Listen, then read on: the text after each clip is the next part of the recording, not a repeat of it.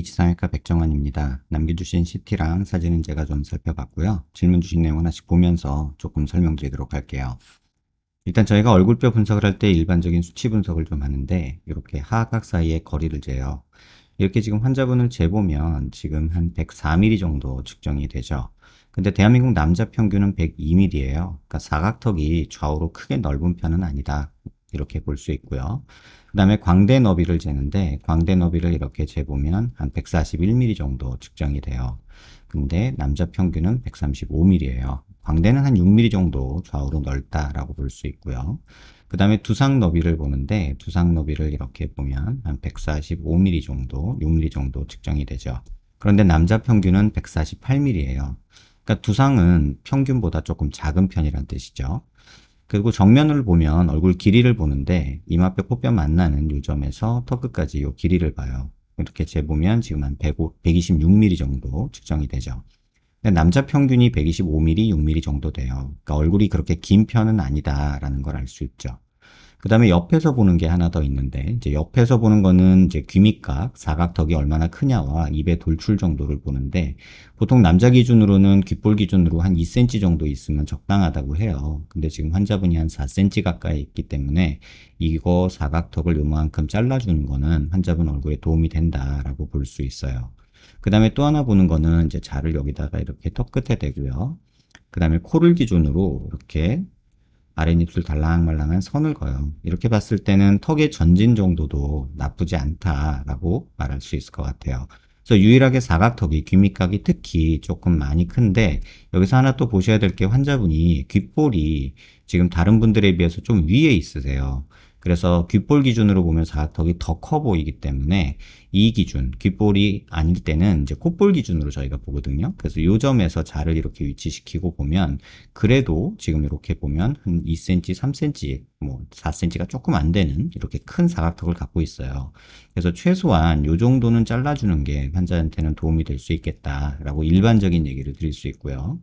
그 다음에 이제 45도에서 보는 거는 이제 요각도에서 보는데 요각도에서 봤을 때 지금 이 부분 요 부분이 이렇게 튀어나오면 45도 광대가 많이 나왔다고 하는데 남자 이 정도면 그렇게 뭐 많이 나온 편은 아니고요. 관자놀이가 꺼져 있고 여기가 튀어나오고 여기가 꺼져 있으면 또 옆광대가 나왔다고 하는데 지금 보면 조금 나온 건 있지만 뭐 남자기 때문에 그렇게 많이 나왔다 뭐 보기 싫은 정도다라고 말할 건 아닌 것 같아요. 이제 그 다음에 말씀드려야 될 부분이 이제 비대칭 부분이에요. 이제 많은 분들이 간과하시는데 환자분 같은 경우는 이렇게 눈 기준으로 이렇게 수평선을 그리고요. 그 다음에 미간 중심, 코 중심에서 이렇게 수직선을 그어요. 그럼 중심 라인은 비교적 잘 맞는 편이거든요. 근데 자세히 보시면은 이쪽 사각턱하고 이쪽 사각턱의 높이가 조금 차이가 나는 걸 볼 수 있어요. 그래서 이걸 옆에서 보면 지금 왼쪽에서 이렇게 보이는 약간 이게 오른쪽에서 본 모습인데 왼쪽 뒤에 이렇게 사각턱이 조금 보이는 모습을 볼 수 있어서 뭐 요 정도 차이 정도는 뭐 크게 의미 있는 건 아니기 때문에 약간의 비대칭이 있다 정도만 아시면 되고요. 고개를 든 모습에서 또 이렇게 중심에서 수직선 그리고요. 그 다음에 턱관절 있는 데서 이렇게 수평선을 그으면 뭐 사각턱의 대칭이나 이런 것들은 전반적으로 잘 맞죠. 근데 광대 있는 데서 이렇게 수직선을 또 내려보면 약간의 또 이제 비대칭이 보이기 시작하는데 뭐 두상이 여기는 약간 거의 안 보이죠. 그런데 이쪽에는 살짝 여기가 옆에가 옆통수가 조금 더 보이죠. 그래서 아주 미세하게 이런 식의 이런 형태의 비대칭은 존재하지만 비대칭은 크게 신경 쓸 부분은 아니지 않을까 이런 생각이 듭니다.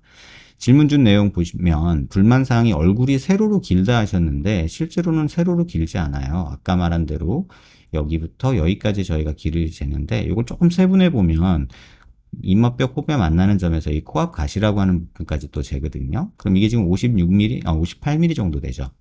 그런데 남자 평균이 이게 56mm예요. 그러니까 중안면부는 한 2mm 정도 긴 편이고요. 그 다음에 이 코앞 가시에서 이 턱 끝까지의 길이를 재는데 이게 지금 67mm 정도 측정되거든요. 근데 이게 남자 평균이 70mm예요. 근데 이것만 보고 말할 수 없는 게 환자분은 엉덩이 턱이라고 해가지고 가운데가 이렇게 조금 꺼져 있는 이런 턱이거든요.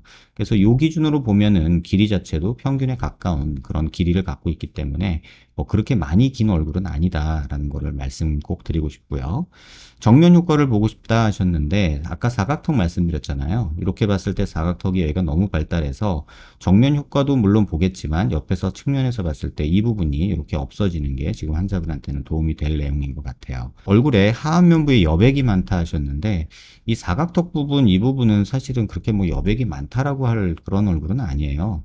남자 한 턱이고 유독 사각턱이 조금 길게 밑에 있어서 그렇지 한 요 정도만 없어진다 생각하면 그렇게 뭐 나쁜 턱 라인이라고 보여지지는 않는 그냥 남자다운 턱 라인인 것 같아요.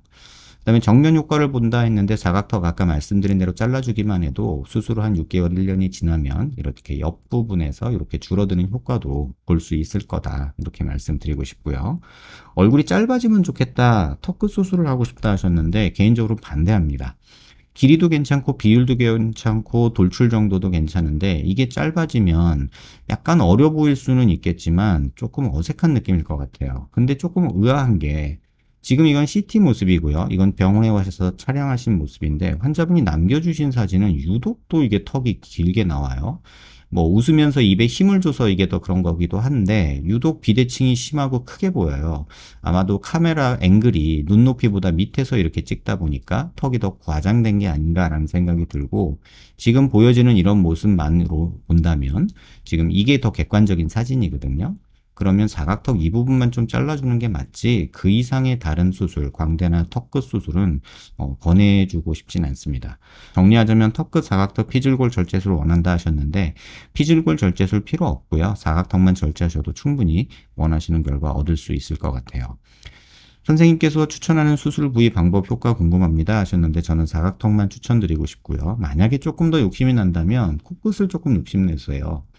지금 여기 높이 괜찮거든요. 근데 여기가 코끝이 조금 끝에서 떨어지거든요. 그래서 이 정도만 조금만 코끝을 높이는 게 지금 조금 더 시원한 남자 느낌이 나지 않을까 이런 생각이 들고요. 코는 지금 뭐 코끝만 뭐 연골 써서 이렇게 하면 되는 거기 때문에 비교적 간단하게 뭐 턱이랑 같이 해도 되고 뭐 따로 해도 되고 뭐 간격을 둘 필요도 없고 뭐 원하시는 때 아무 때나 하셔도 돼요. 근데 개인적으로는 같이 하시길 권할 것 같아요. 왜냐하면 한 번 고생하고 끝내지 뭘 또 1년 내내 수술한다는 주변 소리도 들을 수 있기 때문에 이거 간단한 코 수술이니까는 그냥 같이 하시길 권해드리고요. 윤곽이나 코 먼저 하는 거 아무거나 상관없는데 본인이 싫은 것부터 한다면 개인적으로는 턱이 먼저지 않을까라는 생각이 들고 어차피 한 번 수술 때에 눕는 게 낫지 두 번 나눠서 누울 필요는 없지 않을까 이런 생각도 듭니다. 그 다음에 뭐 레이저 제모 이런 거 물어보셨는데 사실 레이저 제모 이런 거는 뭐 해도 상관없어요. 수술하고 나서 뭐 이런 거 저런 거 뭐 하고 싶은 거 다 하셔도 되는데 부어 있을 때만 조금 피하시면 되지 않을까 개인적으로 그런 생각이 듭니다. 그래서 뭐 레이저 제모하거나 이런 것들은 뭐 수술하고 붓기 좀 어느 정도 빠진 다음에 편한 거 하시면 될 것 같고요. 수술 후 이중턱 침샘 부각 옆선 울퉁불퉁한 경우가 있던데 이런 거는 쓸데없이 사각턱 수술 제외하고 뭐 체부 쪽까지 앞쪽까지 뭐 긴 곡선을 한다고 뭐 이렇게 앞턱까지 이렇게 잘라낸다거나 뭐 이런 거를 했을 때 생기는 부작용이지 여기만 이렇게 잘라냈을 때는 처짐은 거의 없다고 보셔도 돼요. 이쪽 부분, 그러니까 세 부분으로 나뉘는데 이렇게 근육 있는 부위에서 옆선에서 봤을 때 앞부분, 중간 부분, 뒷부분 이렇게 나누는데요. 이 방향은 뼈를 잘라도 위로 올라붙기 때문에 처짐이 없고 이 부분 자르면 자를수록 밑으로 처지고요. 또 이 부분도 자르면 자를수록 위로 올라가는 이런 성질이 있어요. 그래서 지금 여기만 잘랐을 때는 그냥 갸름한 이런 라인이 기대가 되지만 뭐 과하게 많이 잘랐을 때는 굳이 그림으로 그냥 그리자면 이런 식으로 됐다가 이런 식으로 늘어지고 여기 찝히는 이런 형태가 만들어지게 돼요. 그래서 개인적으로는 환자분한테는 사각턱만 그냥 자르시는 게 충분히 원하는 결과를 얻을 수 있지 않을까 이런 생각이 듭니다. 뭐 얼마나 잘라야 되는지는 아까 말씀드린 대로 한 요 정도 잘라주는 게 지금 환자분한테는 가장 적절하지 않겠나 이런 생각이 듭니다. 영상 한번 천천히 여러 번 살펴보시고요. 도움 되셨길 바랍니다.